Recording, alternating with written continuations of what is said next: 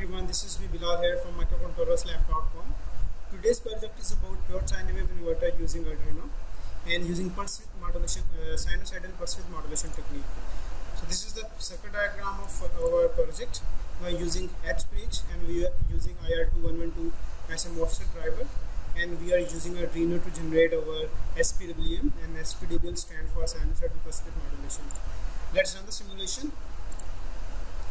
So now simulation is not running in real time due to heavy load on CPU.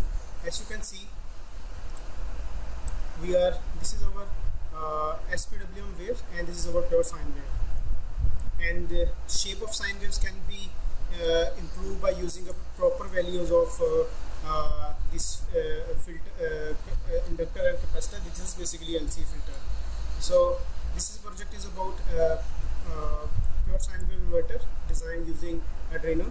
If you need more information about this project, just click on description of this video, and you can also purchase the code of this project by clicking on purchase link. Thanks for watching this video.